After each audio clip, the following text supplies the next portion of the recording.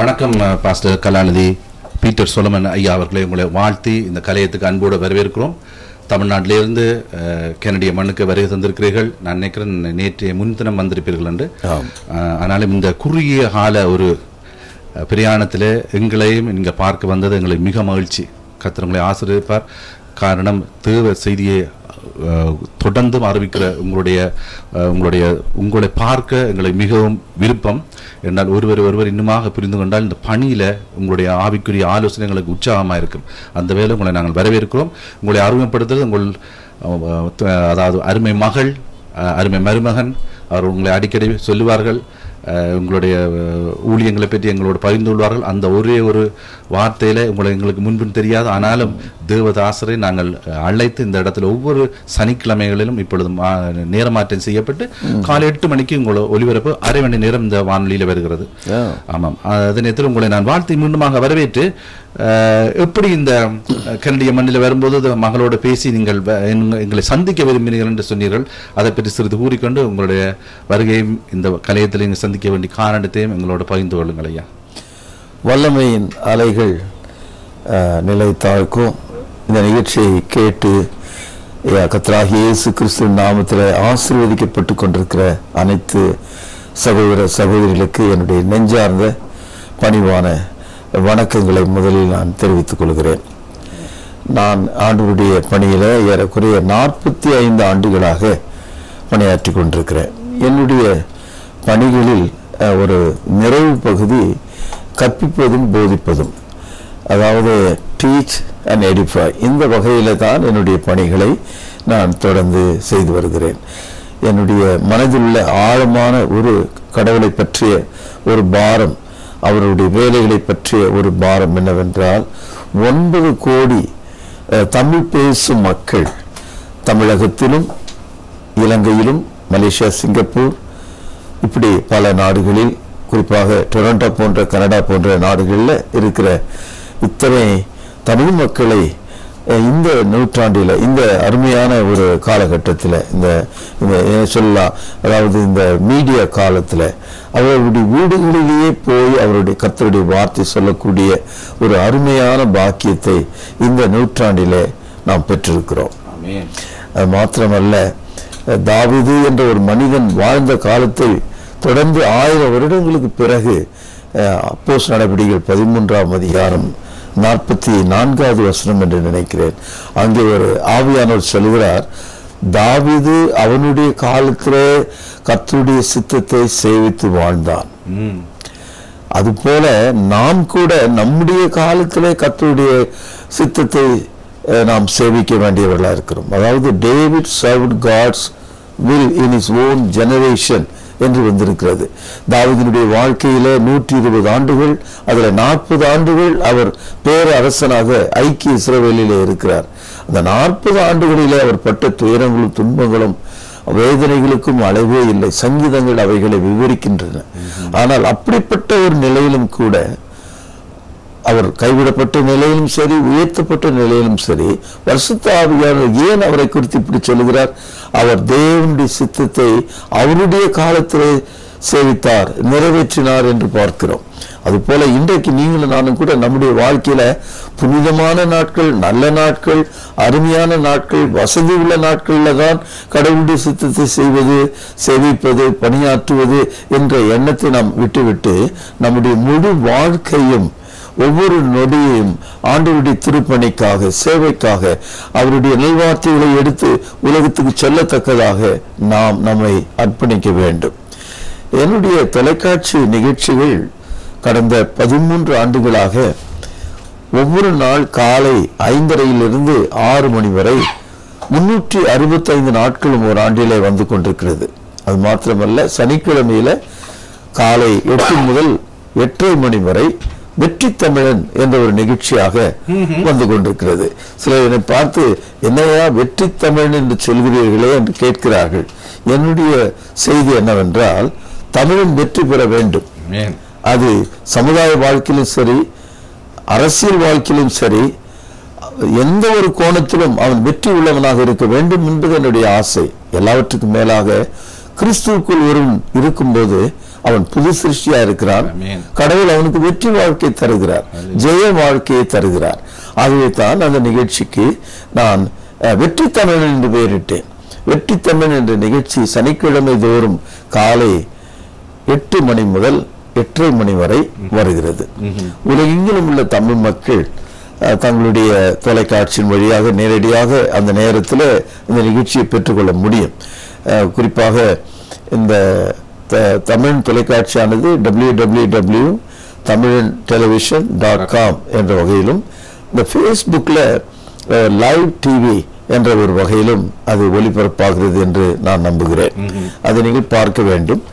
என்னை பார்த்து கேட்கிறவர்கள், ஐயா காலை 5:30 6 மணி என்பது இப்பெல்லாம் முடியாத ஒரு காரியம், நாங்கள்லாம் இரவு 11 மணிக்கு படுக்கிறோம், ஆகவே எழுந்திருப்பது சற்று கடினம், எங்களால் முடியாது. ஒரு கால் பெரியவர்கள் எழுந்திருப்பார்கள் என்று கூட அவர்கள் சொல்வது வழக்கம். ஆனால் என்னுடைய மனக்கணக்கு என்னவென்றால் 40 to 80 வயதுடைய மக்களையே நான் கவனிக்கிறேன். என்னுடைய நோக்கம் மரணப்படுக்கையை நோக்கி செல்லக்கூடிய 40 தாண்டி விட்டாலே மனிதனுக்கு நாய் குணம் என்று சொல்வார்கள், அல்லது பேய் குணம் என்று சொல்வார்கள். இந்த நாய் பேய் எல்லாம் தள்ளிவிட்டு கடவுளுடைய குணத்தை அவன் அடைய வேண்டும். அதனால 39க்கு பிறகு ஒரு பெரிய மாற்றத்தை நாம் அடைய வேண்டும். 40 வயதுகளில் மனிதர்கள் பெரும் மாற்றம் அடைகிறார்கள். பைபிள் காலத்தில் பார்த்தீங்கன்னா 40 வயதை தாண்டிய மக்கள் பரிசுத்தவான்கள் மிகப்பெரிய பெரும் பரிசுத்தவான்களாக வாழ்க்கை மாற்றப்பட்டவர்களாக இருக்கிறார்கள். குறிப்பாக 40 என்ற எண்ணையுடைய மோசேயினுடைய வாழ்க்கையில பார்த்தீங்கன்னா முதல் 40 எகிப்திலும், 2வது 40 வனாந்திரத்திலும், 3வது 40 கர்த்தருடைய ஜனங்களோடு அவன் நடக்கிறவனாக இருக்கிறான். அந்த 3வது 40வது ஆண்டு காலத்தை குறித்து பரிசுத்த ஆவியானவர் சொல்கிறார், அதாவது பூமியில என் தாசனாகிய மோசே போல சாந்த குணமுள்ளவன் ஒருவன் உண்டோ என்று கேட்கிறார். மேன் ஆஃப் பீஸ் என்று சொல்றார். அதனால 40 நோக்கியே நான் இந்த செய்தியை சொல்லிக் கொண்டிருக்கிறேன். இன்னும் ஒரு கேள்வி, ஏன் காலையிலே நீங்கள் செய்தியை சொல்கிறீர்கள் என்று கேட்கிறாங்க. பாருங்கள், இந்தியாவில் 80% மக்கள் இந்துக்களாக, அதாவது இயற்கை வணக்கத்தை உடையவர்களாக, பிறவி சுழற்சி கொள்கை, அதாவது சைக்கிள் ஆஃப் பர்த், அதாவது ஒரு மனிதன் முதல் புல் அளவில் புல் பூண்டு போல உருவாகிறதாகவும் அப்படியே வளர்ச்சி பெற்று கடைசியில் மனிதனாக மாறி அதுக்கப்புறம் அவனுடைய நல்ல வாழ்க்கை அல்லது கெட்ட வாழ்க்கையை பொறுத்து அரக்கர்களாக, அரக்கிகளாகவோ அல்லது தேவர்களாக, தேவதையாகவோ மாறுவதாக அவர்கள் நம்புகிறார்கள். பிறவி சுழற்சி கொள்கை என்று அவர்கள் சொல்கிறார்கள். இந்த அளவில் இருக்கிற இந்த இந்து மக்கள் எல்லாரையுமே கடவுள் என்று ஏற்றுக்கொள்வார்கள். எல்லா வழியும் சம்மதம்.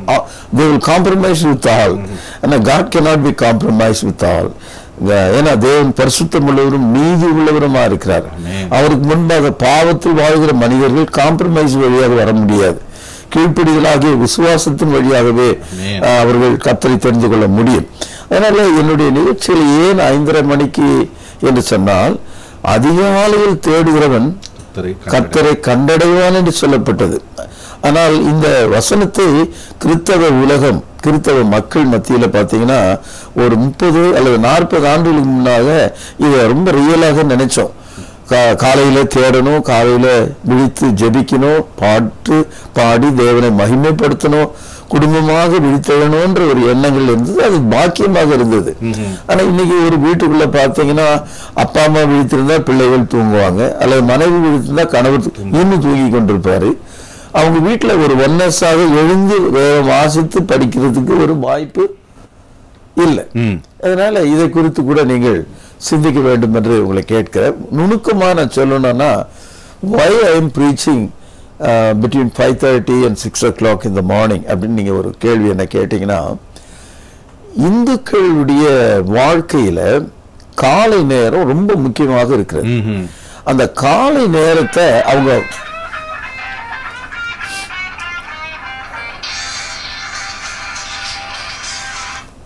அந்த காலை நேரத்தை ரொம்ப முக்கியமா அவங்க கருதுறாங்க. எப்படின்னா, நீங்க இன்னைக்கும் இலங்கை சென்றாலும் சரி, யாழ்ப்பாணத்துல அல்லது தமிழ்நாட்டுக்கு நீங்க வந்தாலும் பெரியவர்கள் இன்றைக்கும் காலையில ஒரு 4:30 மணிக்கெல்லாம் எழும்பி வாசலை தண்ணீர் தெளித்து பூக்கோலம் போட்டு அவர்கள் வீட்டை, தங்களுடைய வாசலை அலங்கரிக்கிறத நம்ம பார்க்கிறோம்.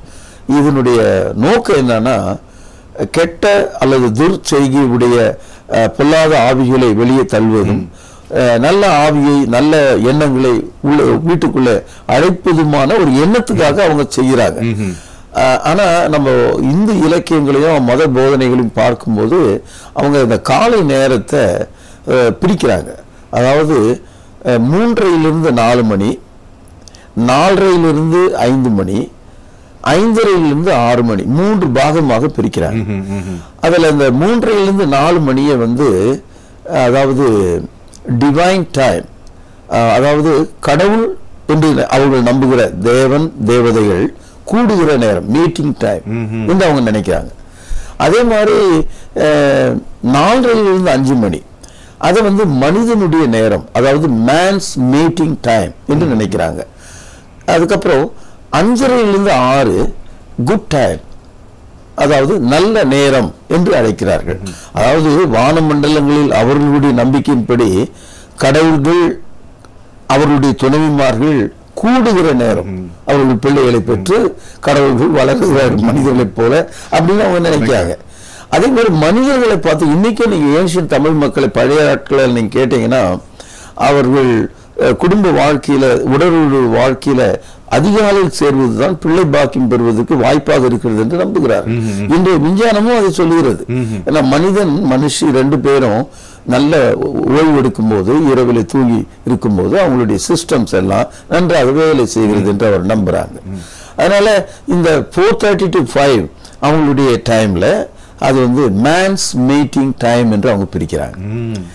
இப்படி இந்த கடவுளுடைய நேரம், அதாவது டிவைன் மீட்டிங் டைம், மனிதனுடைய நேரம் மேன்ஸ் மீட்டிங் டைம், இது 2 முடிஞ்ச பிறகு 5:30 6 எல்லாம் நல்லது நடக்கிற நேரம், ஆல் குட் திங்ஸ் ஹேப்பனிங் என்று அவங்க நினைக்காங்க.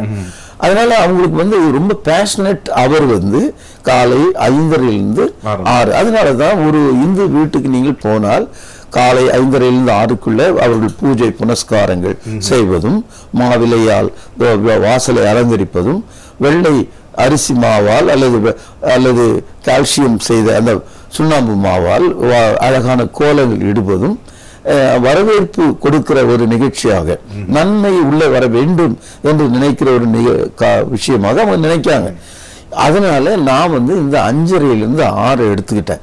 அந்த நேரத்தில் அவங்க டிவியை தொலைக்காட்சி வழியாக அவர்கள் பார்க்கும்போது கடவுளுடைய வார்த்தை அவர்கள் கேட்க வேண்டும், கடவுளுடைய வார்த்தை அவர்கள், தேவனுடைய வார்த்தை அவர்கள் கேட்க வேண்டும். ஏதாவது ஒரு வகையில அவருடைய இறுதியில் தொடப்பட வேண்டும். ஆழ தேவனுடைய வார்த்தை அவருடைய இறுதியத்தில் விழ வேண்டும். நல்ல நிலத்தில் விழுந்த விதையானது அது 30 60 100 பலன் தந்தது என்று வாசிக்கிறோம். நம்முடைய காலத்துல ஒரு ஆளை பார்த்து, ஒரு குடும்பத்தை பார்த்து, இந்த சமுதாயத்தை பார்த்து இவன் ஆண்டவருக்கு ஏற்ற ஆளா அப்படின்னு நம்ம பார்க்க முடியாது. ஏனென்றால் பைபிளை நாம் படிக்கும்போது பல தரப்பட்ட மக்கள், பல தரப்பட்ட வேறு நம்பிக்கை உடையவர்கள் கூட கடவுளுடைய வார்த்தையை சடுதியா அவர்களுடைய வாழ்க்கையில் இடம்பெறும் போது அவர்கள் மாற்ற அடைகிறார்கள். என்னுடைய வார்த்தை வெறுமையாய் திரும்பாது என்று ஆண்டவர் சொல்லியிருக்கிறார். என்னுடைய வார்த்தை வல்லமையா இருக்கிறது என்று சொல்லி இருக்கிறார். வானம் பூமி ஒளிந்து போனாலும் என் வார்த்தை ஒழியாது என்று சொல்லி இருக்கிறார். இடமறைக்கிறதுக்கு மன்னிக்கணும். சொல்லுங்க, உங்களை பற்றி ஒரு சிறிது சொல்லிக் கொள்ளுங்கள். உங்களுடைய வேதாம கல்லூரி, சென்னை வேதாம கல்லூரியின் பிரசிடண்டாக இருக்கிறீர்கள், அதை பற்றி சிறிது கூறிக்கொள்ளுங்கள். என்றால் சென்னைக்கு பூரா வருகின்ற மக்கள், ஈவன் நான் கூட வந்தால் கூட உங்களை பார்க்க வரலாம், அதை பற்றி சிறிது சொல்லிக்கொள்ளுங்க சுருக்கமாக. 1980 ஆண்டுகளில் சென்னையில Chennai Madras school of preaching, அப்போ சென்னை என்ற வார்த்தை இல்லை, மெட்ராஸ் ஸ்கூல் ஆஃப் ப்ரீச்சிங் என்று ஒரு சிறிய அளவில் வேதாந்தத்தை கற்றுக் கொடுக்க நான் ஆரம்பித்தேன். அதுக்கு பிறகு 90வது ஆண்டுகள் வரும்போது அதை கல்லூரி அளவுக்கு உயர்த்த வேண்டும் என்று எண்ணம் கொண்டு அதை நேஷனல் பைபிள் காலேஜ், தேசிய வேதாகம கல்லூரி என்று அழைத்தேன். அதனுடைய நோக்கம் என்னன்னா, தமிழ்நாட்டை தாண்டி இந்தியா முழுவதும் உள்ள மக்களுக்கு ஏதாவது ஒரு வாய்ப்பு பைபிளை கற்றுக் கொடுக்க வேண்டும் என்ற ஒரு விருப்பம் எனக்கு ஏற்பட்டது. அது நிமித்தமாக நேஷனல் பைபிள் காலேஜ் என்று அதை அனௌன்ஸ் பண்ணோம், கொஞ்சம் உயர்த்தினோம். அதை அப்பொழுது நிறைய சப்ஜெக்ட்ஸ் உள்ள கொண்டு வந்தோம். எங்களுடைய கல்லூரியில் பார்த்தீங்கன்னா முழுமையான வேதாகமும் முழுமையான போதனை அங்க இருக்கும். அது ஸ்டூடெண்ட் படிக்கிறாங்களே, ஒரு ஆவரேஜ் 50 people. ஒரு அட்மிஷன் என்ன எப்படி? அது February to February academic year பொதுவாக கல்லூரிகளில் மாணவர்கள் எப்படி வருவாங்கன்னா ஒரு குறிப்பிட்ட அளவுக்கு ஒரு +2 அளவுக்கு படிச்சவங்கள தான் மற்ற கல்லூரிகளில் சேர்ப்பாங்க. ஆனா என்னுடைய கல்லூரியில் எப்படின்னா வயது வைத்து அந்த தகுதி நாங்கள் கொடுக்கிறோம். உதாரணமாய் அவர் +2க்கு கீழே இருந்தாலும் 20 வயது உடையவராக இருந்தால் அவரை நாங்கள் சேர்த்துக் கொள்கிறோம். 30 வயது இருந்தால் போஸ்ட் கிராஜுவேட் லெவலுக்காக அவர்களை சேர்த்துக் கொள்ளலாம். ஏன்னா வயது அங்கே கவுண்ட் ஆகுது. மீடியம் ஆஃப் இன்ஸ்ட்ரக்ஷன் வந்து ஆங்கிலம் தான், அதாவது போதனை வந்து ஆங்கிலத்தில் தான். அந்த கம்ப்ளீட் பைபிள் அல்லாம வேற அலைட் சப்ஜெக்ட்ஸ் இருக்கிறது. உதாரணமா சரித்திரம் இருக்கிறது, வேர்ல்ட் ஹிஸ்டரி. அதே மாதிரி இன்ட்ரடக்ஷன் டு தி இந்தியன் லா, இந்திய சட்டம். ஏன் சட்டத்தை குறித்து போதிக்கிறோம்னா, போதிக்கிற மக்கள் இந்தியாவில் கிறிஸ்தவர்கள் என்று நம்புகிறவர்கள் 3% மக்கள் தான். அந்த 3% மக்களை எப்போதும் அடிப்பதும் துன்புறுத்துவதும் வேதனைப்படுத்துவதும் பிசாசனுடைய வேலையாக இருக்கிறது.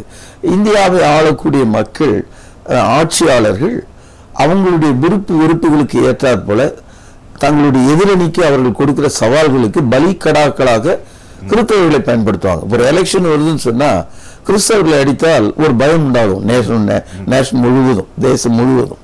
இப்படி செய்யறதுனால கிறிஸ்தவர்களுக்கு தங்களை பற்றி இந்த நாடு என்ன சொல்லுகிறது, என்ன உரிமை வழங்கி இருக்கிறது, என்னென்ன காரியங்களில் அவர்களுக்கு சுதந்திரம் இருக்கிறது, பேச்சுரிமை இருக்கிறது, மத உரிமை இருக்கிறது, வெளியே வந்து பேசுவதற்கு அவர்களுக்கு எல்லா தகுதியும் இருக்கிறது.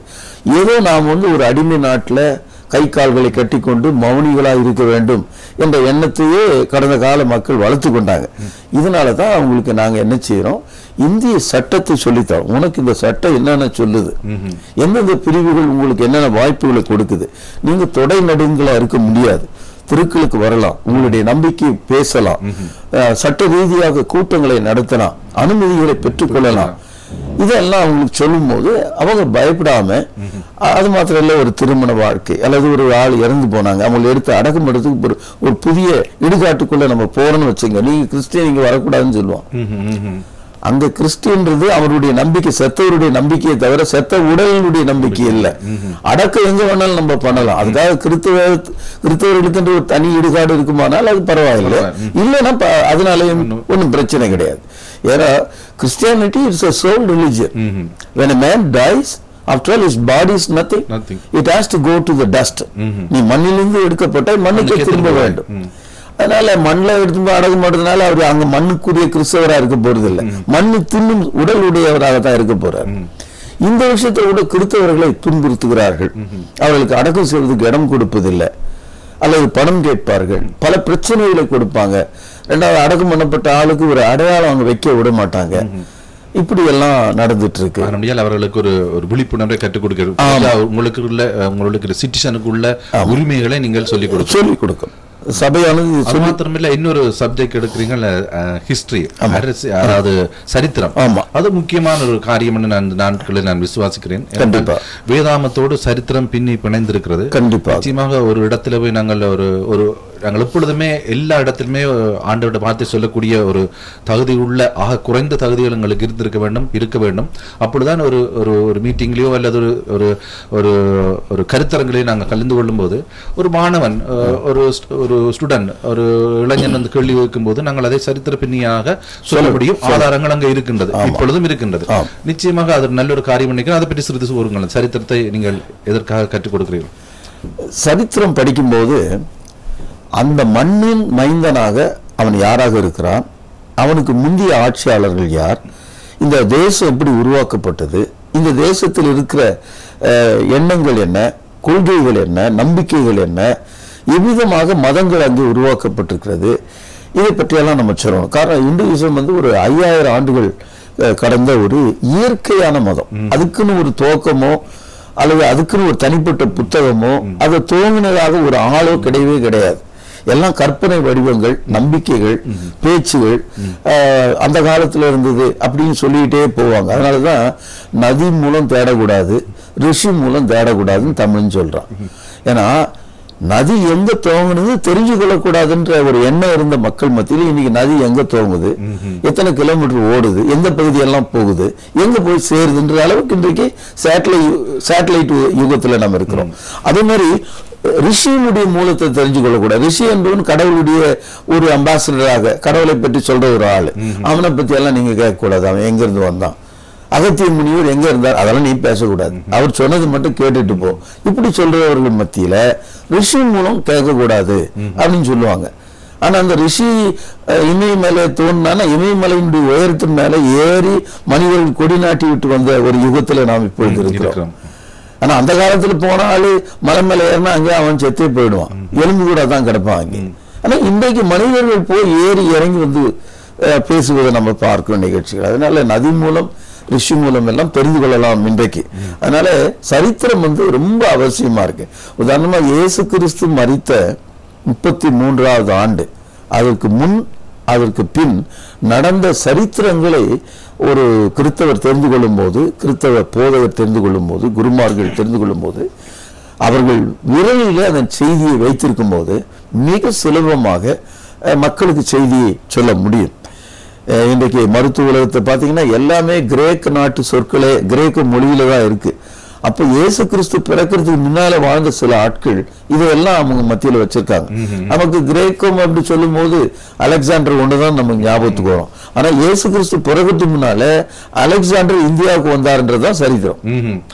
சரியா சொல்லுங்க. அது மாத்திரமில்ல, இப்ப உள்ள அநேக இளம் வாலிபர்களுக்கு ஊழியர்களுக்கு அநேக காரியங்கள் இன்னும் அவர்களுக்கு கற்றுக் கொடுக்க வேண்டிய சூழ்நிலை இருக்கிறபடியால் உங்களோட கல்லூரி உதவும் நான் நினைக்கிறேன். காரணம் வேண்டா அவர்களுக்கு மிஷனரி எத்தனையாம் ஆண்டு அங்கு வந்தது, எப்படிப்பட்ட முறையில தமிழ் அங்கிருந்து மிஷனரிமார் வந்து தமிழை கற்று என்ன விதத்தில் அங்கு தேவனுடைய வார்த்தையை அவர்கள் அங்கு இருந்து அந்த மக்களோடு பழகி அதன் பின்பு கல்வி, சமத்துவம், உரிமை மற்றும் மருத்துவம் எல்லாம் கொடுத்து அதன் பின்பு ஆண்டோடைய வார்த்தையை கொடுத்து பல காரியங்களை செய்திருக்கிறார்கள். அப்படிப்பட்ட சரித்திர ரீதியான உண்மைகள் அநேக மக்களுக்கு தெரியாது. நிச்சயமா. உதாரணம் பாருங்க, இந்தியாவில் ஏறக்குறைய 4000 மொழிகள் பேசப்படுது. அது அநேக மொழிகளுக்கு எழுத்து வடிவம் கிடையாது. இதுல ஒரு 13 அல்லது 16 மொழிகள் தேசிய மொழியா கருதப்படுது. அதுல சமஸ்கிருதமும் தமிழும் மட்டும்தான் செம்மொழி அந்தஸ்து பெற்றிருக்கு. தமிழனுக்கு தமிழனுடைய கையிலே தமிழ் இலக்கணம் 2000 ஆண்டுகளுக்கு முன்பாக இயேசு கிறிஸ்து பிறகுறதுக்கு முன்னாலே தமிழனுக்கு இலக்கண புத்தகம் இருக்கு. ஆக இந்த தமிழ் ஒரு மூத்த குடியாக இருக்கிறது. இந்த இந்தியாவிலேயே தமிழ் மொழியில தான், அதாவது ஏறக்குறைய 350 ஆண்டுகளுக்கு முன்பாக தமிழ் வேதாகமும் முதன் முதலாக கிடைத்திருக்கிறது. 1712வது ஆண்டுதான் முதல் புதிய ஏற்பாடு ஜெர்மானியில் அச்சடிக்கப்பட்டு தரங்கம்பாடி வழியாக தமிழன் கையில் வருது. அன்னைக்கு அமெரிக்கா என்ற ஒரு நாடு கிடையாது. அமெரிக்காவுக்கு 250 வருஷம் தான் வரலாறு. ஆனா தமிழ் வேதாகமத்துக்கு 350 வருஷம் வரலாறு. சென்னை நகரம் என்று சொல்கிறோம், சென்னை பட்டணம். சென்னை பட்டணம் உருவாகி 325 வருடங்கள் ஆகிறது. It's a ancient city. அதனால இந்த தமிழ் மக்கள் இவ்வளவு பெரிய வரலாற்றை வேதாகமத்தை இன்னைக்கு பைபிள எடுத்துட்டு வெளியே போய் இதுதான் முதல்ல தமிழ்ல வெளிவந்த புத்தகம் சொன்னா அதை ஒத்துக்கிற மனம் இருந்தாலும் அதை வெளியே சொல்றதுக்கு இருக்கிற தமிழறிஞர்களுக்கு தைரியம் இல்லை. காரணம் மதத்தின் பார்வையை அவர்கள் உடையவர்களா இருக்கிறாங்க. அவங்க திருக்குறளை எடுத்து காட்டலாம் அப்படின்னு ட்ரை பண்றாங்க. இன்ன வரைக்கும் திருக்குறளுக்கு டேட் இது வரைக்கும் எஸ்டாப்ளிஷ் பண்ணவே இல்லை. எப்போ அது எழுதப்பட்டது அப்படின்னு நீங்க கேட்டீங்கன்னா சில ஆள் சொல்லுமா அது இயேசு கிறிஸ்துக்கு முன்னால எழுதப்பட்டதுன்னு. அதுல இருக்கிற அத்தனை விஷயமும் பைபிள் இருக்கிற விஷயங்களா இருக்கு. அப்படி பார்த்தீங்கன்னா இது சிலுவைக்கு பிறகு ஏதாவது ஒரு 6வது நூற்றாண்டில அது எழுதப்பட்டிருக்கலாம் என்பதுதான் பொதுவான நம்பிக்கை. நம்ம சென்னை பல்கலைக்கழகத்தில் டாக்டர் பட்டங்கள் பெற்ற அநேகர் திருக்குறளை ஆராய்ந்தவங்க எல்லாம் 6வது நூற்றாண்டுக்கு பின்புதான் அது எழுதப்பட்டதாகவே பேசியிருக்காங்க. நல்லது. அப்படிப்பட்ட காரியங்களை நீங்கள் செய்கிறீர்கள், மிக அவசியமானது வேதாகமத்தை கற்றுக்கொள்ற மக்களுக்கு. அதை விட இந்த கல்லூரியை பற்றி சுருக்கமாச்சு. அந்த கல்லூரியில இப்போ நாங்க என்ன செய்யறோம்னா we are aiming towards the north. ஏன்னா வட மாநிலங்கள்ல கிறிஸ்தவம் மிக மிக மிக குறைவு. அதனால இப்பொழுது எங்களுடைய கல்லூரியில 90வது ஆண்டிலிருந்து இன்றைக்கு வரைக்கும் ஏறக்குறைய 23 ஆண்டுகள்ல 20 பேட்ச் கிராஜுவேஷன்ஸ் வெளியே போயிருக்காங்க. ஏறக்குறைய 20 பட்டமளிப்பு விழாக்கள் நடந்திருக்கு. 500 மாணவர்கள் ஏறக்குறைய எங்கள் கல்லூரியிலிருந்து வெளியேறி இருக்கிறாங்க. அவர்கள் வட மாநிலங்கள்ல ஜம்மு காஷ்மீர்ல ஆரம்பித்து பஞ்சாப், அப்புறம் மகாராஷ்டிரா, நியூ டெல்லி பகுதியில், அப்புறம் மணிப்பூர், அப்புறம் நாகாலாந்து, அருணாச்சல் பிரதேஷ், ஒரிசா, மத்திய பிரதேஷ், ஆந்திரா, இப்படி போயிருக்கு. அது மாத்திரம் இல்லை, இந்தியாவுக்கு வெளியே நேபாளம், பர்மா, அதுக்கப்புறம் பங்களாதேஷ், இந்த பகுதிகளிலையும் மாணவர்கள் படித்து சென்றிருக்காங்க. ஒரு நிமிடம் ஐயா, 23 ஆண்டுகள் நீங்கள் இந்த அயராத முயற்சி செய்திருக்கிறீர்கள். கிட்டத்தட்ட 20 டீம் பேட்ச் என்று சொல்லலாம், 500 மாணவர்கள்.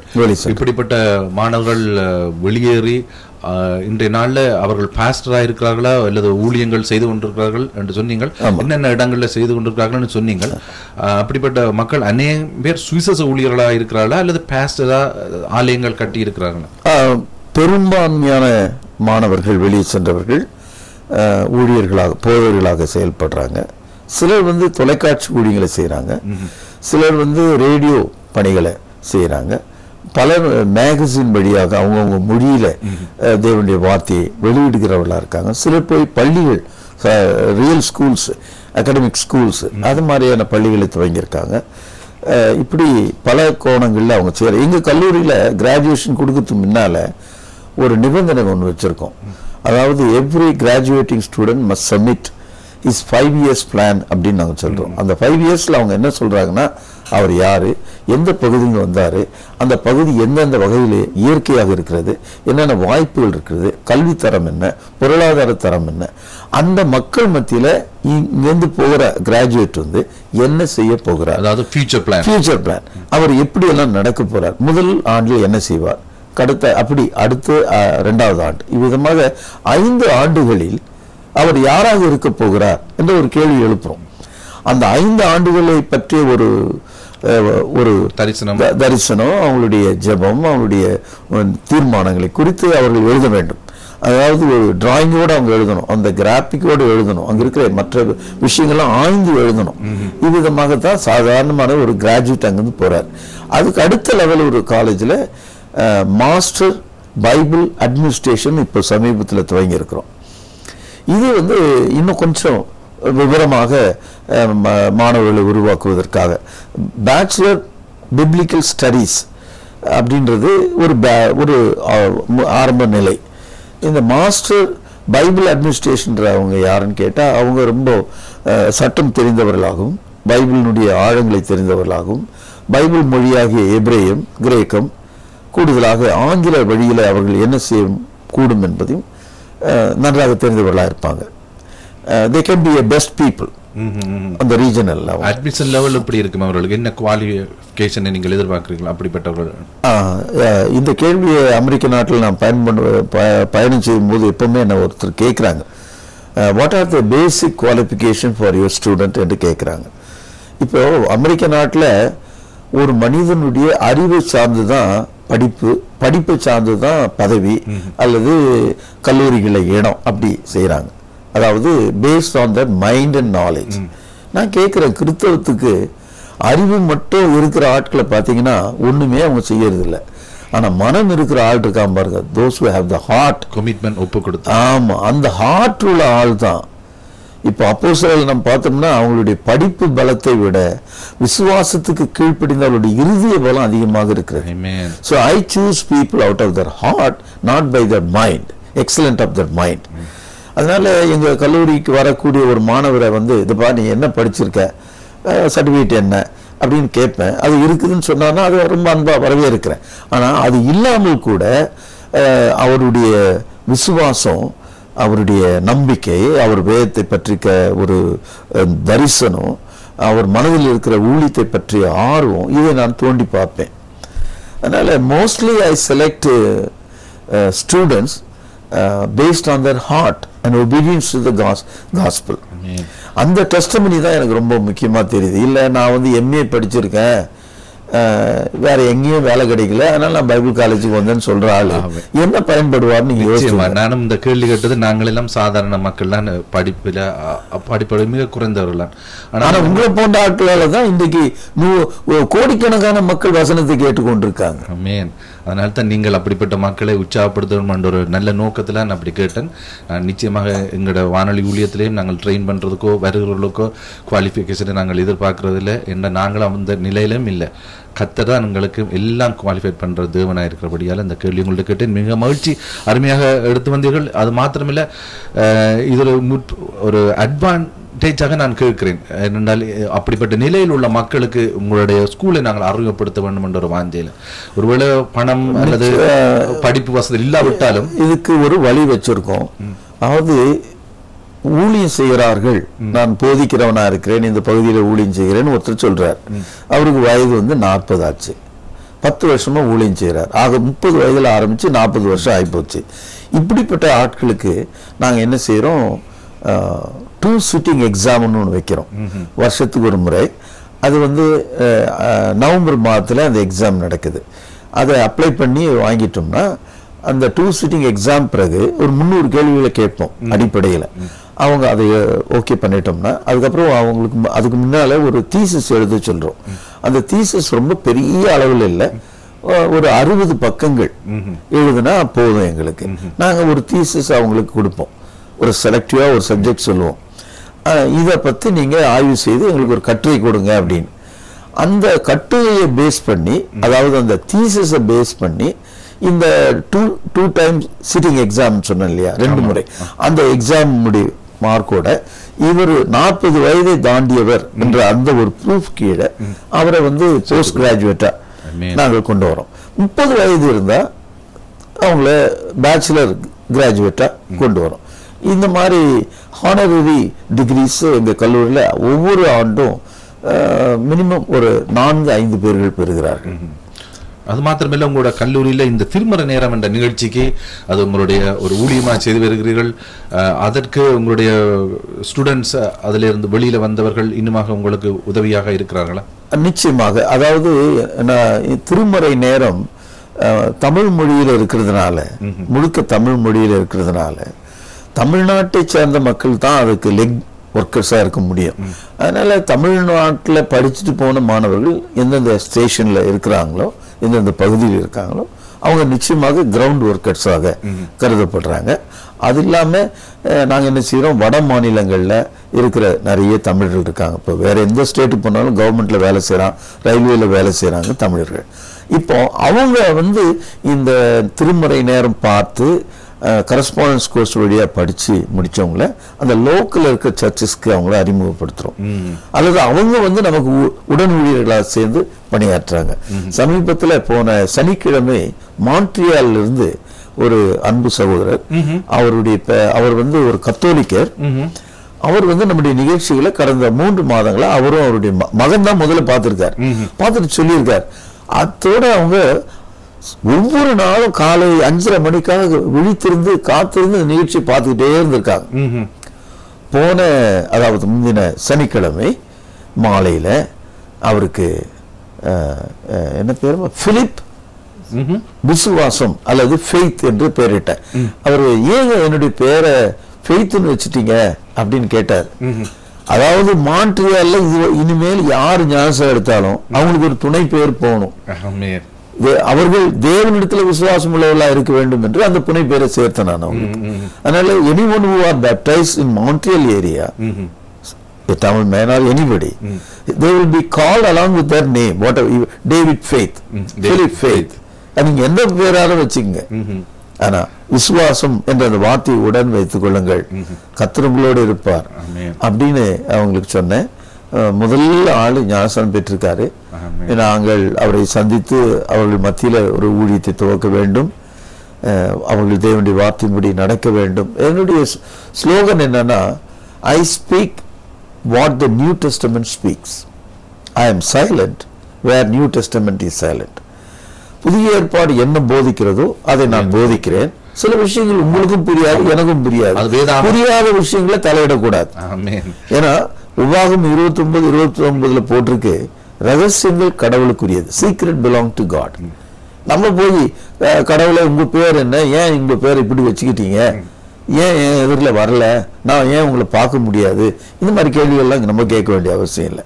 அதனால வேதாம அமைதியா இருக்கும்போது மௌனம், நீங்க அந்த மௌனத்தை இழந்து விடும்போது குறுக்கு கேள்விகளுக்கு வரும்போது தான் கிறிஸ்தவம் உடைந்து சிதைந்து போகிறது.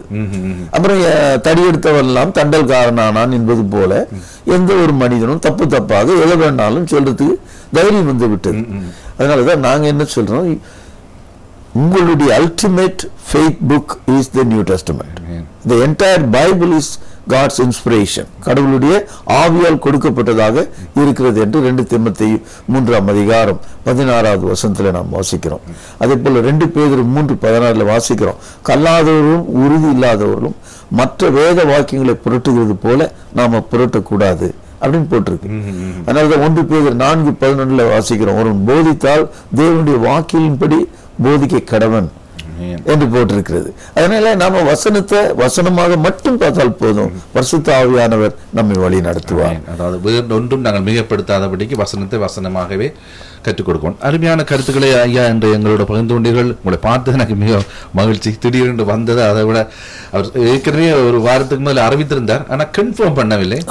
அதனால நான் எதிர்பார்த்திருந்தேன். கர்த்தருக்கு ஸ்தோத்திரம், உங்களை சந்தித்தது. இறுதியாக நீங்கள் வந்த விடயத்திலே, அதாவது இத்தனை நாளை காலை புறப்பட இருக்கிறீர்கள், அதுதானே? எல்லா காரியங்களும் ஒழுங்காக நீங்கள் போய் சேரணும். நாங்கள் இருதயத்துக்குள்ள வாழ்த்துறது மாத்திரமே உங்களுக்கு ஜெபம் பண்ணுறோம். இந்த ஊழியத்தை பற்றி எங்களுக்கு ஒரு சில தகவலை சொல்லுங்கள். அதாவது நீங்கள் கேட்டிருக்க வாய்ப்பு இல்லாவிட்டாலும் உங்களுடைய மகள் மருமகன் சொல்லியிருப்பார்கள். வல்லமை நிலைகளுக்கு உங்களுக்கு இன்விடேஷனை நான் தருகின்றேன். அதாவது வருகிற 11ஆம் தேதி வல்லமை நிலைகளுடைய இன்னொரு ஸ்டூடியோ தமிழ்நாட்டில் சென்னையில் நாங்கள் ஆரம்பிக்கிறோம். ஓகே, ஒரு இன்விடேஷனாக எடுத்துக்கொள்ளுங்கள். இது ஒரு வானொலியாகவும் தொலைக்காட்சியாகவும் இயங்கும். காரணம், இப்படிப்பட்ட தேவனுடைய வார்த்தையை உள்ளதுமாக எடுத்து வருகின்ற, எங்களுக்கு ஆண்டவர் வெளிப்படுத்துகின்ற ஊழியர்களை இந்த வானொலி, இந்த ஊடகத்துக்கூடாக நாங்கள் அழைத்து எல்லா மக்களுக்கும் ஒரு தடையும் இல்லாதபடிக்கு, ஒரு விதமான, அதாவது இந்த குறிக்கோள் இல்லாதபடிக்கு தேவனுடைய வார்த்தையை மாத்திரம் பிரசங்கிக்க வருகின்ற ஊழியர்களை மாத்திரம் அதில் தெரிவு செய்து நாங்கள் இந்த ஊடகம் மூலமாக இந்தியாவிலிருந்து ஒளிபரப்ப ஆயத்தமாயிருக்கிறோம். அது பெரிய முயற்சி என்று நான் நம்புகிறேன். நிச்சயமாக தேவனுடைய ஆசீர்வாதமும் அவருடைய கிருபையும் உங்களோடு இருக்க வேண்டும் என்று நான் ஜெபிக்கிறேன். ஆமென். உங்களுக்கு நேரம் இருக்கும்போது அங்கு இது வந்து சென்னையில் இருக்கிறது, நேரம் இருக்கும்போது நீங்கள் ஒரு நிச்சயமா, ஆமா, மிக தூரத்தில் ஒன்றும் இல்லை, இது ரொம்ப அருகில் இருக்கிற ஒரு பகுதி தான் நினைக்கிறேன். என்னுடைய இந்த 13 ஆண்டு கால தொலைக்காட்சியில இன்ன வரைக்கும் நான் ஒரு பேங்க் அக்கௌண்ட் வச்சுக்கல இந்த தொலைக்காட்சிக்காக. ஏன் அதை உங்களுக்கு சொல்றேன்னா, கடவுளுடைய வார்த்தை சொல்வது மட்டும்தான் என்னுடைய பாக்கியம். அதை ஒரு வியாபாரமாக, எனக்கு இயேசு வல்லவர் நல்லவர் போதுமானவர்னு சொல்லிட்டு எனக்கு கொஞ்சம் பணம் அனுப்புங்கன்னு கேட்கிற ஒரு வேலையை நான் செய்வது கிடையாது. அதே போல இந்த பொய் தகவல்களை சொல்கிறவர்களோட நான் காம்ப்ரமைஸ் ஆவது கிடையாது. இந்த ஒரு விஷயம் தான் எனக்கும் கொஞ்சம் மற்றவர்களுக்கும் உள்ள ஒரு, நாங்களும் வித்தியாசப்படுகிறோம். உங்களுக்கு தெரியும், சென்னையில இருந்து வருகிறீர்கள். இந்த நாளில் சென்னையிலிருந்து எல்லா மீடியாக்களும், கிறிஸ்தவ மீடியாக்கள் மாத்திரமில்லை, டிவி மாத்திரமில்லை, உலகத்து டிவிகள் கூட அநேகர் வீடுகளில் வருகிறது. ஆனாலும் தேவனுடைய வார்த்தையை அதை இருக்கிறபடி உள்ளதன்படி சொல்ற காரியங்கள் மிக குறைவாகத்தான் இருக்கிறது. அந்த வகையில் நிச்சயமாக இந்த வானொலி ஒரு விழிப்புணர்வு வானொலியாக இருக்கும்னு நான் விசுவாசிக்கிறேன். அதனால்தான் 3 வருடங்கள் மிக தடைப்பட்ட நிலையில கர்த்தர் இதை ஆரம்பிக்க சித்தம் கொண்டிருக்கிறார். வியாழக்கிழமை காலை 7:30 மணிக்கு அங்கே ஆரம்பமாகிறது. அது நாங்கள் லைவ் ஷோவா எடுத்து வருகின்றோம். நீங்கள் முடிந்தால் உங்களோட லிங்க் அனுப்புவாங்க, பாருங்க, எங்களுக்காக ஜெபிங்க. எங்களுக்கு வருகிற வாரமா? ஆமா. ஓ, ஆக்சுவலா நான் இந்த வாரம், அதாவது 11ஆம் தேதி நான் அப்பொழுது அமெரிக்க ஐக்கிய நாட்டில் பயணம் செய்து கொண்டிருக்கிறேன். அங்கே ஒரு பெரிய கான்ஃபரன்ஸ், அப்புறம் யூனிவர்சிட்டிஸ்ல போய், நான் நீங்க டைரக்டா இங்க இருந்து இல்ல, நான் இங்கிருந்து அமெரிக்கா சென்று 26ஆம் தேதி நான் இந்தியா திரும்புறேன். அப்புறமா நேரம் இருக்கேங்களா ஒருக்கா விசிட் பண்ண. என்னுடைய ஒரு பார்வை, இந்த வேவ்ஸ் ஆஃப் பவர் ஒரு சேட்டலைட்டாக மாற வேண்டும். ஆமென். அதற்கான ஆலோசனையும் தேவ ஒத்தாசையும் தேவ தூதர்களுடைய பராமரிப்பையும் கடவுள் உங்களுக்கு வழங்க வேண்டும் என்று நான் ஜெபிக்கிறேன். ஆமென் ஐயா. அது மாத்திரமல்ல, நாங்கள் ஒரு சில நேர்களை இணைத்துக் கொள்ளலாம். உங்களை பார்க்க வேண்டும் என்று ஆசைப்பட்டார்கள், உங்களோட பேச வேண்டும் என்று ஆசைப்பட்டிருக்காங்க. நான் விசுவாசிக்கிறேன். நேரில் இது உங்களுக்கு அழைப்புக்கான நேரம். நாங்கள் ஐயாவோட பேசிக்கொள்ளும் போது நீங்கள் நான் கொண்டாட 25300872 இலக்கத்திலுமோ அல்லது மோன்ட்ரியல் இலக்கம் உங்களுக்கு இலவசமாக இலக்கம் இருக்கிறது, அந்த இலக்கத்திலே தொடர்பு கொண்டு சுருக்கமாக, இன்னும் ஒரு குறுகிய நேரம் இருப்பதால் சுருக்கமாக நீங்கள் பேச விரும்பினால் பேசுங்கள். 514-552-4613, அதாவது 514-552-4613 என்ற இலக்கத்தில் மோன்ட்ரியல் வாழ் மக்கள் இணைந்து கொள்ளுங்கள். டொரண்டோ வாழ் மக்கள் நான் கொண்டாட 64753 இலக்கத்தில் இணைந்து கொள்ளலாம். உங்களுக்கு ஸ்கைப் ஐடி இருக்கிறது மற்றும் டோல் ஃப்ரீ இலக்கம் இருக்கிறது. வேகமாக சுருக்கமாக பேசிக்கொள்ளுங்கள். இது ஒரு விசேட ஒளிபரப்பு என்பதை ஞாபகத்தில் வைத்துக் கொள்ளுங்கள்.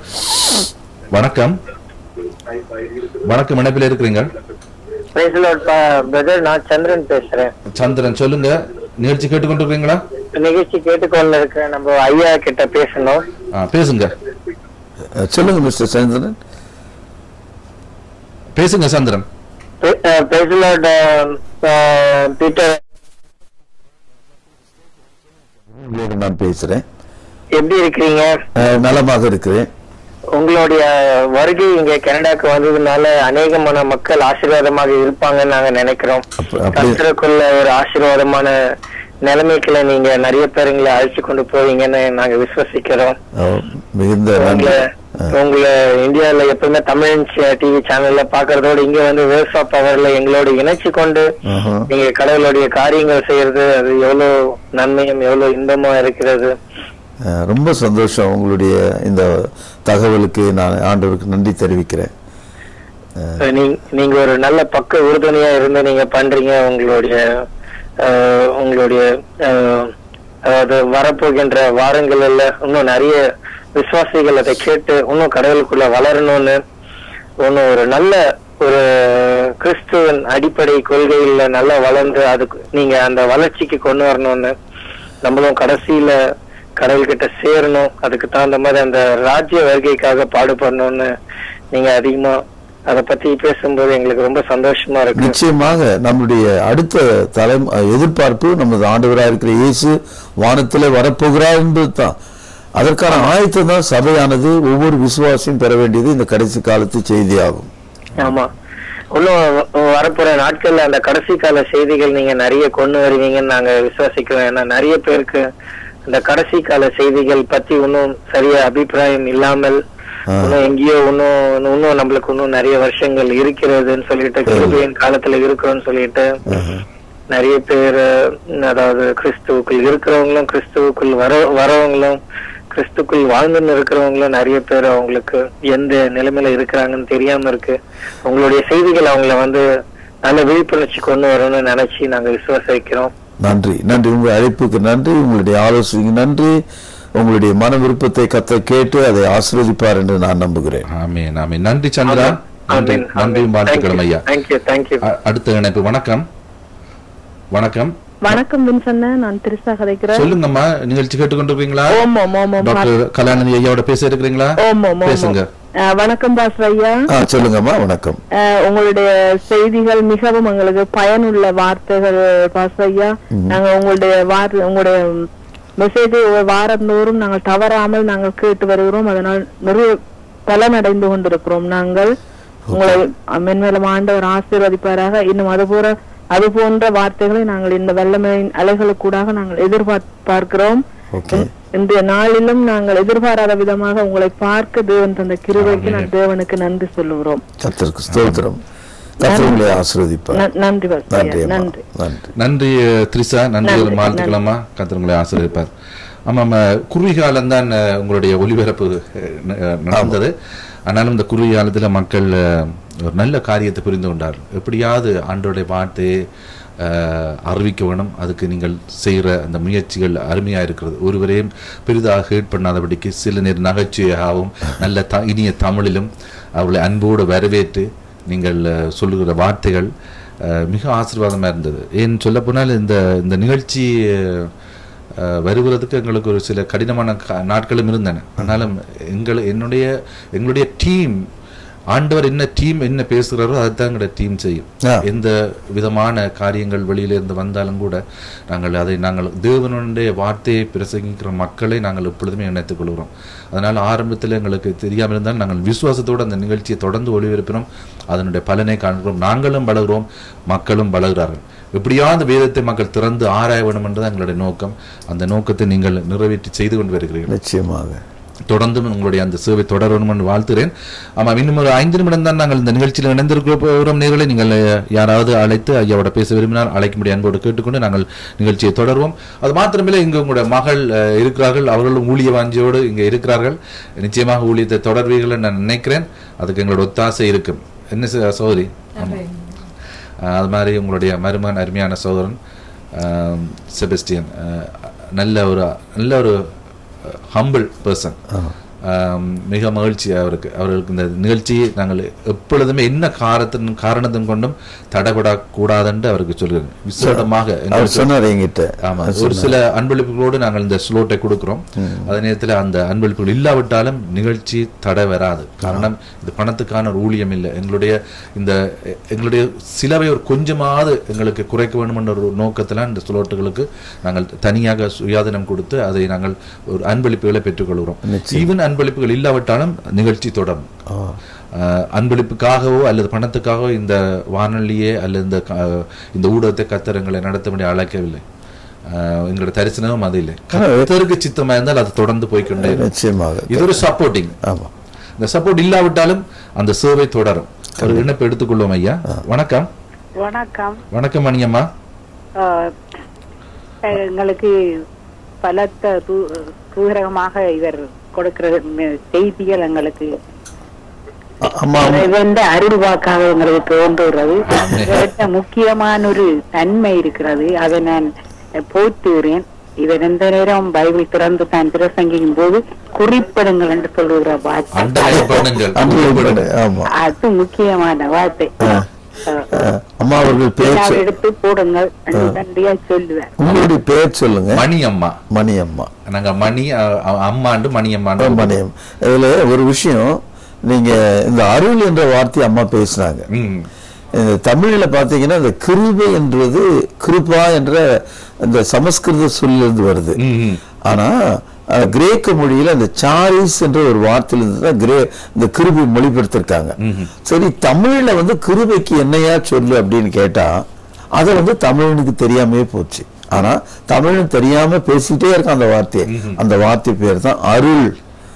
அருள் என்பது இறைவனாகிய கடவுளிடத்திலிருந்து ஒளி கற்றை போல மனிதனுக்கு வருகிறது. எப்படி சூரியனின் ஒளி வரும்போது பூமியெல்லாம் பிரகாசிக்கிறதோ அது போல தேவனுடைய கிருபையானது சிலுவையிலே பிரசன்னமாயிருக்கிறது என்று தீத்து 2ஆம் அதிகாரம் 11வது வசனத்தில் படிக்கிறோம். The grace is appeared unto all men.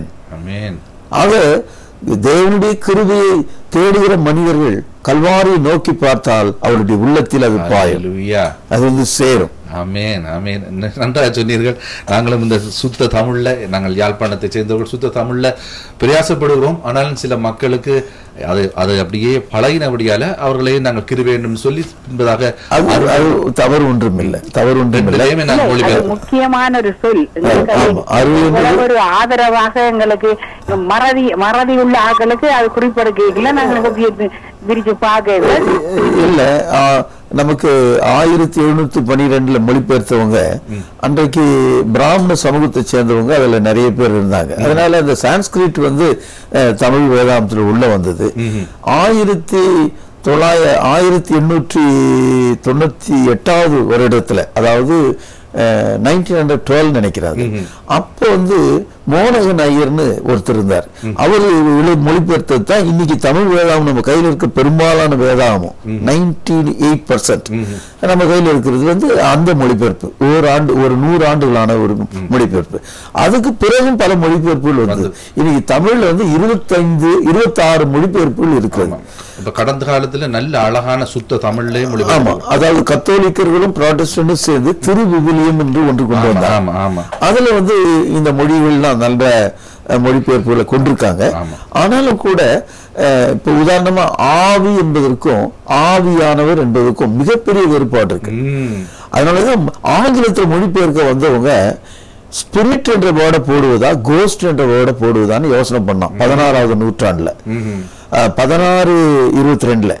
அப்போ அவங்க என்ன பண்ணாங்க, ஆரம்பத்துல ஹோலி கோஸ்ட் என்றுதான் சொன்னாங்க. ஏன்னா பரிசுத்த ஆவியானவர் அவர் ஒரு நபர், தேவன் எனப்படுகிறவர்ல அவர் ஒரு நபராக இருக்கிறார், ஒருவராக இருக்கிறார். அதனால கோஸ்ட் என்ற வேர்டை அவங்க யூஸ் பண்ணியிருக்காங்க.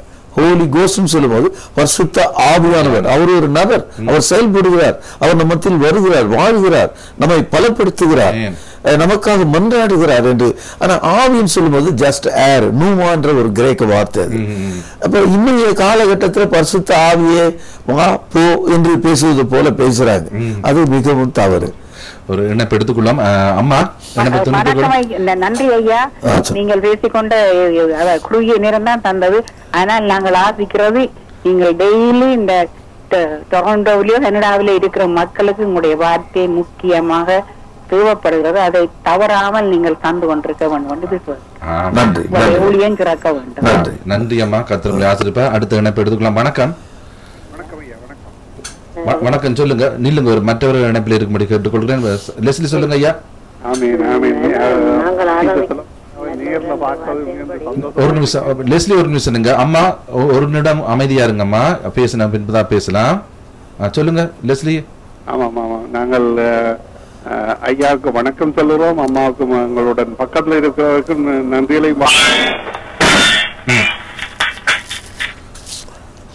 ஐயா லெஸ்லி.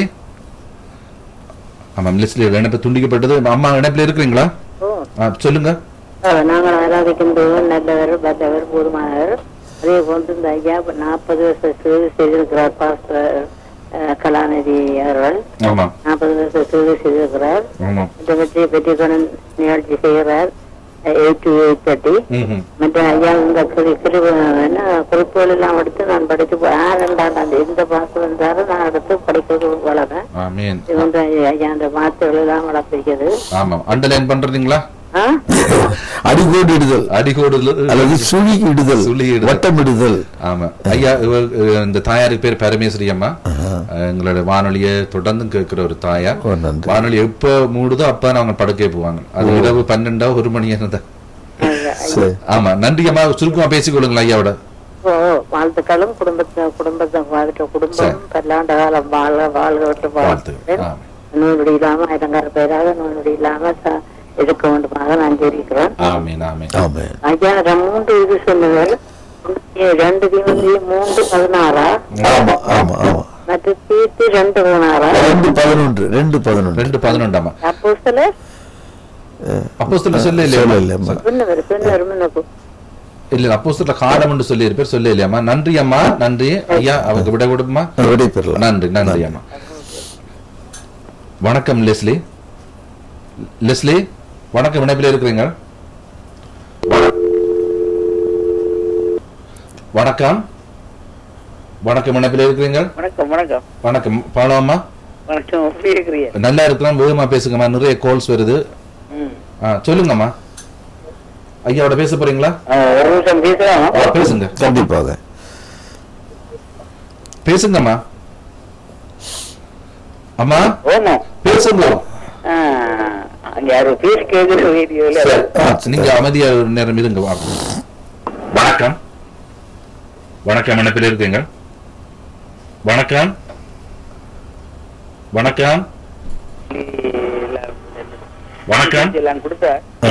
ஆண்டவர் உங்களை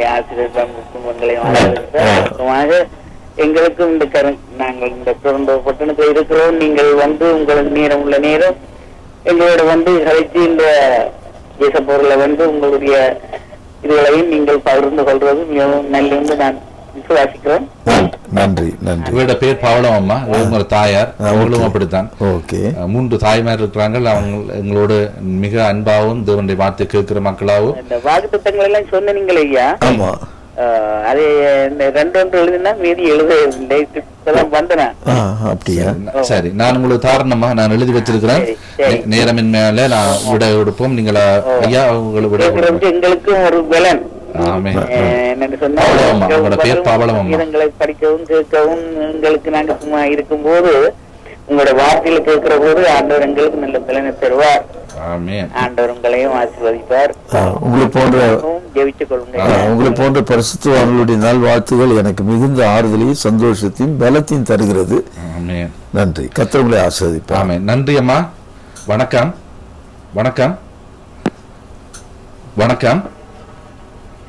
இணைப்பில் இருக்கிறீங்க.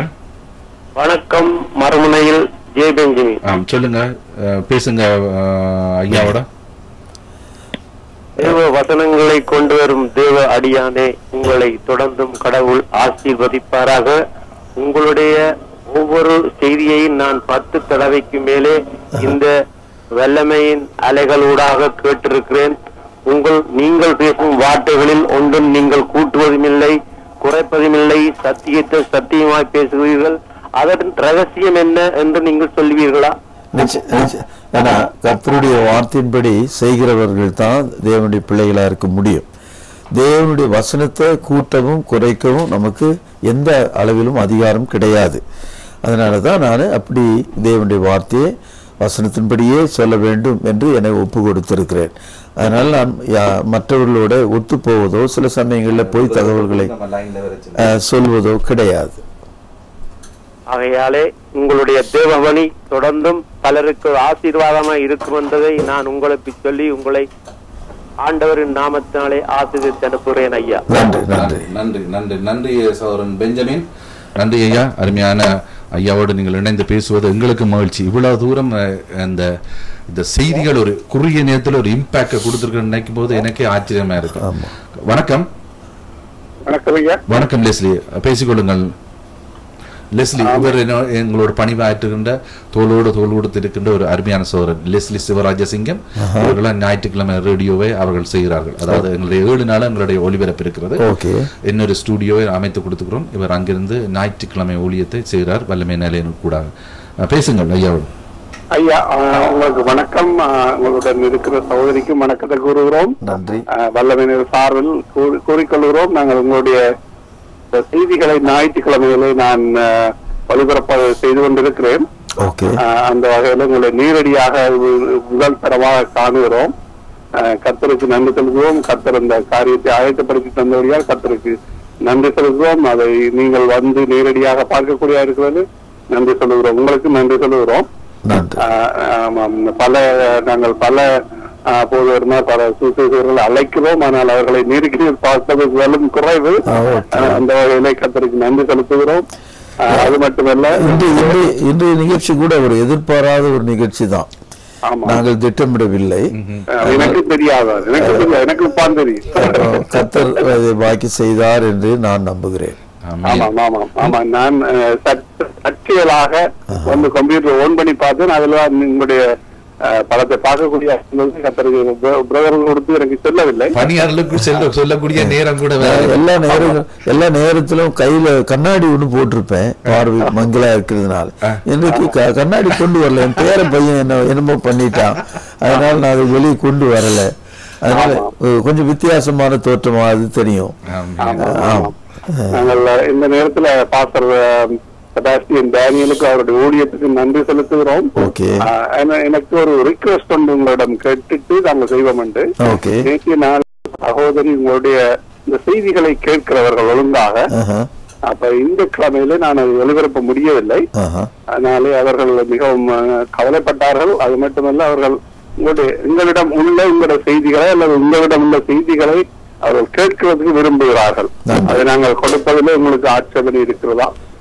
எந்த ஆட்சேபனை? கடவுளுடைய வார்த்தையை நாம் கொடுத்து கொண்டிருப்பதுக்காக தான் அழைக்கப்பட்டிருக்கிறோம். அவர் என்றால் ஒரு ரியல் ஒரு மீடியால இருக்கிறபடியால் கேட்கிறார். உங்களை போல மக்கள் மிக குறைவுதான் அந்த காரியங்களை சொல்வது. என்றால் நாங்கள் இந்த வானொலியில இந்த ஊடகத்துல ஒருவருடைய உரிமையை கேட்காதபடி செய்வது இல்லை. காரணம் என்ன, அப்படிப்பட்ட காரியங்கள் நடந்திருக்கின்றன. அவர்கள் கிறிஸ்தவ ஊழியங்கள் செய்தாலும் ஏதாவது போட்டுட்டா ஏன் போட்டீங்க எங்களை கேட்காம, அல்லது எங்களுக்கு கேட்பாங்க. ஆமா, அப்புறம் அது ஒரு கேள்வியா இருந்தாலும் அதுக்கு பின்னாடி ஒரு பண சம்பந்தம் இருக்கும். அதனால வழியத்தை நாங்கள் அவர் டைரக்டாவே உங்களை கேட்டுதான். You can copy it, multi-copy it, you can send it anywhere, anybody. நீங்க எங்க வேணாலும் தேவனுடைய வார்த்தை சொல்லுங்கய்யா. கண்டிப்பாக அதை எடுத்து கொடுங்க. அவங்களுடைய பகுதியை அவங்க படி. நீங்க பார்த்திருப்பீங்க, என்னுடைய ஊழியத்துல எப்போதும் என்னுடைய கையில திறந்த வேதாகம் இருக்கும். நான் பேசும்போது அது மூட கூட நான் விரும்புறது. அது ஏன்னா morally I wanted to bring an attention to my listener. என்ன சொல்றேன், பைபிளை மூடாத, திறந்து வச்சுக்கிட்டே இரு, படிச்சுக்கிட்டே இரு. நாங்கள் அது மட்டுமல்ல, இந்த நாங்கள் ஊழியத்தில் இருக்கபடியால் உங்களுடைய சத்தம் வரவில்லை. உங்களுடைய ஊழியத்தில் நாங்கள் இருக்கபடியால் நாங்கள் விசேடமாக MP3 அல்லது CD-யை நாங்கள் போடுகின்ற பொழுது ரியல் ஒரிஜினலை தான் போடுகிறோம். நாங்கள் காப்பி பண்ணி போடுறது ஒரு 1% இருக்கும். என்றால் அந்த நேரத்தில் எங்களுக்கு வசதி இல்லாவிட்டால் காப்பி பண்ணி போடுறது தவிர நாங்கள் இல்லாத நேரத்தில் நாங்கள் 99% அந்த பெர்மிஷனோட அடுத்தது ரியல் சிடி ரியல் MP3 நாங்கள் காப்பி பண்ணுவது கிடையாது. மிக சீக்கிரத்துல 80 அரை மணி நேர செய்தி முழு வேதாகமும் ஆதியாகமத்தில் வெளிப்படுத்தல் வரைக்கும் செய்தி கொடுத்திருக்கேன். பேக் டு தி பைபிள்னு சொல்லி அது இன்னும் சீடியா போடல. அதை நான் உங்களுக்கு அனுப்பி வைக்கிறேன். அதுக்கப்புறம் 30 அரை மணி நேர செய்தி ஸ்கீம் ஆஃப் ரெடம்ஷன் மீட்பின் திட்டம் என்ற ஒரு செய்தி இருக்கு, அதுவும் போடல. சின் அண்ட் கியூர் பாவமும் விடுதலையும் மீட்பும் என்ற வகையில ரட்சிப்பும் என்ற விஷயத்துல அது ஒரு 20 செய்திகள் இருக்கு. அதனால இப்ப லேட்டஸ்டா வந்ததெல்லாம் நான் இணைச்சு இந்த வேவ்ஸ் ஆஃப் பவர் கண்டிப்பா கொடுக்கணும் என் மனசுக்குள்ள தேவன் ஒரு பாரத்தை கொடுத்திருக்காரு. ஏன்னு கேட்டா தேவன் பெரிய ஆட்களை உபயோகப்படுத்துறது இந்த காலத்துல மிக சிறிய மக்களை கொண்டுதான் அவர் பெரிய காரியங்களை நடப்பிக்கிறார். அதை நான் புரிஞ்சுக்கிட்டேன். நான் புரிஞ்சுக்கிட்டேன். நன்றி ஐயா. அருமையான கடைசியாக நாங்கள் உங்களுடைய சீடன் என்ற செய்தியை போட்டுக்கொண்டு வருகிறோம். அதுல உள்ள சில தந்திருக்கிறார்கள். இதையே நீங்கள் எங்களுக்கு கொடுத்து அவர் மூலம் கொடுத்து அனுப்புவீர்கள் என்றால் மிகவும் சந்தோஷம். அதை கேட்கிறவர்கள் கர்த்தருடைய அந்த பயனை பெறுகிறார்கள். அதுதான் எங்களுடைய மிக முக்கியமான காரியம். கர்த்தருடைய அந்த வார்த்தைகளை அதன் மூலம் பயன் பெறுகிறார்கள். அது மாத்திரமில்ல, அவர் சொல்றது எங்களுக்கு அந்த ஓர்டரின்படி வரணும். அதான் பாடம் துவங்கும் போது அந்த பாடம் முடியும் மட்டும் எங்களுக்கு ஒழுங்காக அந்த ஓர்டரின்படி வந்தால் பிரயோசனமா இருக்கும் மற்ற மக்களுக்கு. நாங்கள் ஏனோ தானொன்று செய்யாதபடிக்கு அதை உண்மையாக உத்தமமாக அதுல மக்கள் கற்றுக்கொள்ளணும் என்ற நோக்கத்தில் நீங்க செய்யறது அதே விதமாக நாங்களும் செய்தால் அது நிச்சயமா 100க்கு 100 அது உண்மையாக அந்த மக்கள் இருதயத்தில் பதியும். அது உண்மைதான். எந்த ஒரு நிகழ்ச்சியும் நானு 10 லெசனுக்கு குறைவா கொண்டு வர்றது இல்லை. ஒரு தலைப்போடு தான் அதை கொண்டு வருவேன். ரேண்டமா நினைச்சதெல்லாம் பேசிட்டு இருக்கிறதுல. அதனால வியூவர்ஸ் ஒரு முழுமையான ஸ்டடி, முழுமையான தேவனுடைய வசன பகுதியை புரிந்து கொள்வதற்கு இப்போ லேட்டஸ்டா ஒன்று போயிட்டு இருக்கு, க்ரோ இன் கிரேஸ், கிருபையில் வளருதல் சொல்லி. கிருபைனா என்னன்னு சொல்லி 20 செய்திகளை கொண்டு வந்திருக்கு. நமக்கு கிருபைன்னு சொல்ற வார்த்தைக்கு முதல்ல அருள் என்று அதை சொல்லணும் அப்படின்னு கூட சொல்லியிருக்கேன். நன்றி லெஸ்லி, நீங்கள் எடுத்து வந்ததுக்கு எங்களது சார்பாக. அது மாத்திரமில்ல, கூடிய வேளையில் ஐயா அந்த இடத்துக்கு எங்களோட சிறிய அந்த ஸ்டுடியோவுக்கு போவாருன்னு நான் கர்த்தருக்குள்ள விசுவாசிக்கிறேன். போய் அவர்களை உற்சாகப்படுத்துங்கள். அது மாத்திரமில்ல, அது ஒரு சபைக்கு மேல இருந்தாலும் அது முற்று முழுதாக வல்லமை நலனுடைய செயல்பாட்டு கீழே தான் இருக்கிறது. அங்கு அந்த ஒரு அருமையான ஊழியர் தங்கமுத்தையா எங்களுக்கு அது இடம் தந்திருக்கிறார். இடமில்லாத நேரத்தில் எங்களுக்கு அந்த இடத்தை தந்து உதவி செய்து அந்த தேவ மனிதன் அங்க நிர்வாகமா எல்லாம் செய்து கொண்டிருக்கிறார். ஆனாலும் வல்லமை நலனுடைய எங்களுக்குன்ற ஒரு பாலிசி இருக்குது. அதாவது சுவிசேஷம் இயேசு கிறிஸ்துவ மாத்திரம் நாங்கள் அறிவிக்கணும். வேற காரியங்கள் உங்களுக்கு இருந்தாலும் இந்த வானொலியில் அதை சொல்லாதபடிக்கு தேவனை மாத்திரம் நாங்கள் சுவிசேஷத்தையும் மக்களை ரட்சிப்புக்குள்ளே கொண்டு வர வழி விசுவாசத்தில் வளர்க்கிற காரியங்களையும் செய்யறதுக்காக நாங்கள் மிகவும் ஓப்பனாக வைத்திருக்கிறோம். அதை மாத்திரம் நீங்க கொண்டு வந்தா இது ஓப்பனா இருக்கும். வேற காரியங்களே நம்புகிற சில இந்தியாவில் பார்த்தீங்கன்னா உங்களுக்கு தெரியும், பல விதமான காரியங்கள் இருக்கு. எல்லாத்தையும் நாங்கள் இதுல கொண்டு வரபடிக்கு ஒரு சீரான ஒரு நல்ல நீர்கோடுல ஒரு தெளிந்த நீரோட மாதிரி மக்களோட இருதயங்களில் இந்த தேவனுடைய வார்த்தையை விதைக்க பிரயாசப்படுகிறோம். அப்படியால நீங்கள் அதுல போய் அவங்களை பிளஸ் பண்ணி அவங்களுக்கு நல்ல ஆலோசனையா இருக்க நான் இந்த இடத்துல தாழ்மையா கேட்டுக்கிறேன். இந்த இதை வைத்துக் கொள்ளுங்கள். விலாசங்கள் எல்லாம் மறக்காம இருக்கும். மேலதிக தொடர்புகளுக்கு நான் செபஸ்டின் ஐயாவோட தொடர்பு கொள்கிறேன். இறுதியாக இந்த நேயர்களுக்கு நீங்கள் என்ன சொல்லக்கூடும்? இவ்வளவு தூரம் இந்தியாவிலிருந்து வந்திருக்கிறீர்கள், எதிர்பாராத விதமாக எங்களை பார்க்க என்று நீங்கள் வந்ததே எங்களுக்கு பெரிய காரியம். ஏனென்றால் அநேக மக்கள் வருகிற போது உங்களுக்கு தெரியும், இந்தியாவிலிருந்து எத்தனையோ மக்கள் அமெரிக்கா தேசம் கனடிய மண்ணுகிற வருகிறார்கள் போகிறார்கள். அது ஒரு சீசனாக நடக்கிறது. ஆனால் நீங்கள் சீசனாக வரவில்லை, நீங்கள் எங்களை பார்க்க வேண்டும் என்று இந்த இடத்துல வந்திருக்கிறீர்கள். அதனுடைய இந்த ஏவுதல் உங்களுக்கு ஆண்டவர் எங்களை பார்க்க முதலே எப்படி அதை சொன்னார். செபஸ்டியன் தான் சொன்ன, இல்ல உங்களை பார்க்கணுமா, ஸ்டுடியோல பேசுறதுக்கு வேற இல்ல பார்க்கணுமா. ஆனால் எங்களுடைய வியூ எல்லாம் நேயர்கள் இவர்களோடு நாங்கள் இணைந்திருக்கிறது தான் ஒரு குடும்பம். அதனுடைய அந்த குடும்பத்துக்கு உங்களை அறிமுகப்படுத்த எங்களுக்கு பெரிய ஒரு மகிழ்ச்சி. அதை அறிமுகப்படுத்தியிருக்கிறோம். நீங்கள் இறுதியாக எங்களுக்கும் நேயர்களுக்கும் என்ன கூற விரும்புகின்றீர்கள்? மல்கியா 2:9 ஒரு வசனம் படிக்கிறோம். ஆசாரியனுடைய உதடுகள் அறிவை காக்க வேண்டும், ஜனங்கள் அவன் வாயிலே வேதத்தை தேடுவார்கள் என்று படிக்கிறோம். தேவனுடைய மனிதனுடைய வாயிலிருந்து நாம் கேட்க வேண்டியது தேவனுடைய வார்த்தைகள் மட்டுமே. அந்த வார்த்தையின்படி செய்தால் பிழைப்போம், செய்யாவிட்டால் நாம் அழிந்து போவோம். நமது ஆண்டவர் சொன்னார் மத்திய 7ஆம் அதிகாரத்துல, பரலோகத்திற்கு என் பிதாவின் சித்தத்தின்படி செய்கிறவனே என்று சொன்னார். செய்யாதவன் யாருன்னா மணல் மேல வீட்டை கட்டினாள், செய்கிறவன் யாருன்னா கண்மலையின் மேல தன் வீட்டை கட்டினவன். அதனால கிறிஸ்துவாகிய கண்மலையின் மேல ஆத்ம வீட்டை கட்டக்கூடிய ஒருவராக நீங்கள் இருக்க வேண்டும். எப்போதும் நான் இதை தமிழ்ல ஒரு சில சொற்கள் கொஞ்சம் வித்தியாசப்படுத்தி சொல்றதுக்கு காரணம் என்னன்னா, நான் சராசரியாக இருக்கக்கூடாது என்பது தான். அதனால தான் சொல்லுவேன், நெஞ்சார்ந்த என்ற ஒரு வார்த்தை, கண்மணிகளே என்ற ஒரு வார்த்தை, பாசக்கார பிள்ளைகளே என்ற ஒரு வார்த்தை.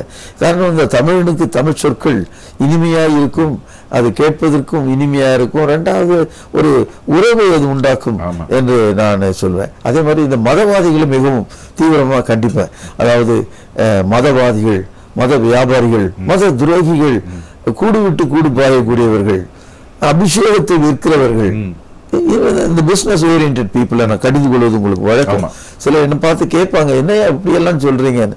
அப்போ யோவான் ஸ்நானன் இப்ப இருந்தா என்ன சொல்லியிருப்பாரு நான் கேட்பேன். விரியன் பாம்பின் குட்டின்னு சொன்னா என்ன சொன்னா, அதனால நான் சொல்றது ஒன்றும் பெரிய கடுமையான விமர்சனம் அல்ல, ஆனால் அது உணர்ந்து கொள்ள வேண்டிய ஒரு வார்த்தையா இருக்கிறது என்று நான் எப்பொழுதும் சொல்லுகிறேன்.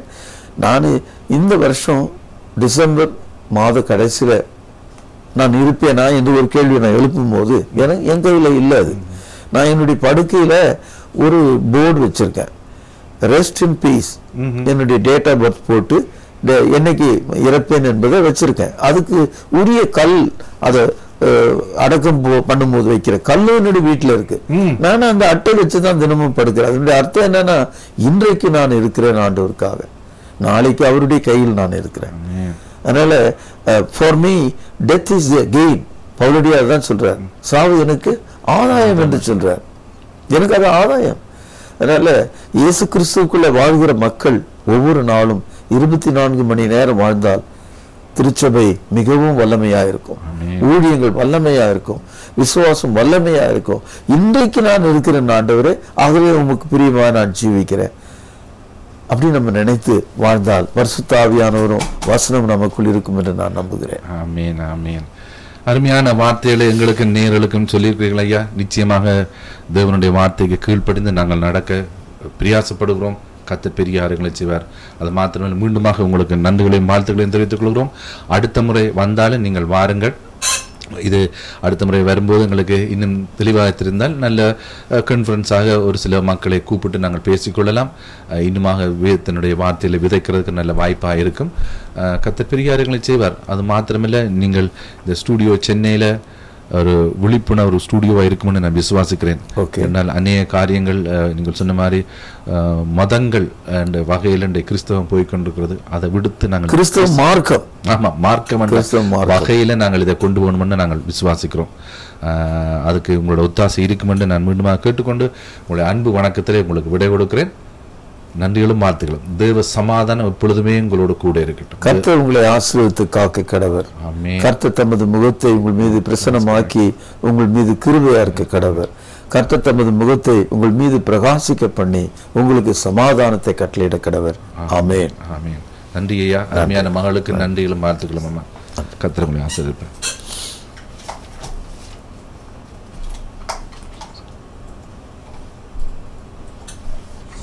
திக்கட்டும் திசையெங்கும் விண்ணரசின் நற்செய்தியை முத்தமிழில் முழங்கும் இணையதள வானொலி வல்லமையின் அலைகள்.